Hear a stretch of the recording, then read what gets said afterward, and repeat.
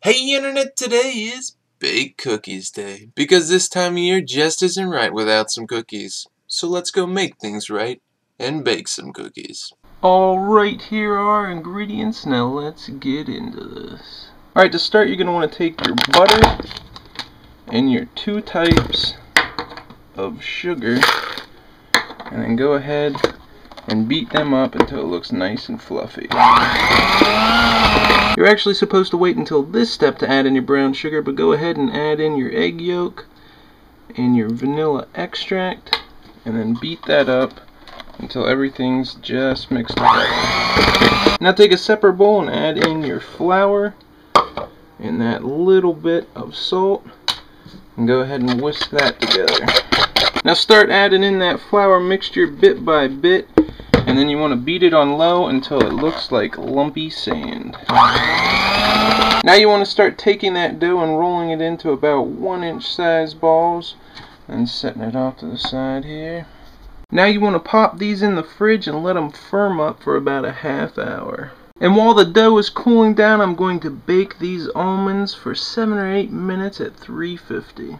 Alright, I'm going to let those almonds cool down a bit, but I'm going to come over here and start whisking up that egg white until it looks nice and foamy. Now that the almonds have cooled down a little bit, I'm going to start chopping them up. Alright, once those cookies are done cooling down, you want to take them, go ahead and dip them in that egg white mixture first, and then roll them in your almonds. Get them nicely coated there. There you go, and set them on the cookie sheet. Now you want to give each one of those a nice thumbprint. Like that. Now these need to bake for 15 minutes at 350. Alright, I have the cookies cooling over here on a wire rack, and I'm going to start melting down some of those caramel squares with some heavy whipping cream on low heat. That should take about 7 or 8 minutes. Alright, once that's melted down, you want to go ahead and add that in to your thumbprint on each one of those cookies.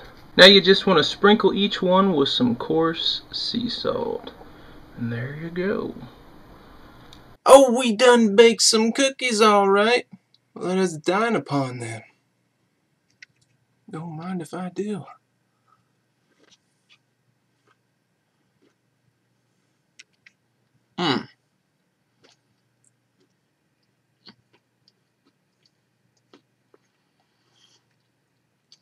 That is one heck of a good blend of awesome. I might just have another. The caramel will solidify pretty quickly. Caramel always tastes good. We got that little bit of whipping cream in there too to make it a little more liquidy, a little creamier. The nuts are nice. You don't even notice the little bit of salt, but it blends in there. Your tongue knows it's there. If you want to make these cookies yourself, then you probably have good taste. So I've provided you with a link down below to the recipe, and I've added another link down there for those of you who tend to inhale about a dozen cookies at a time.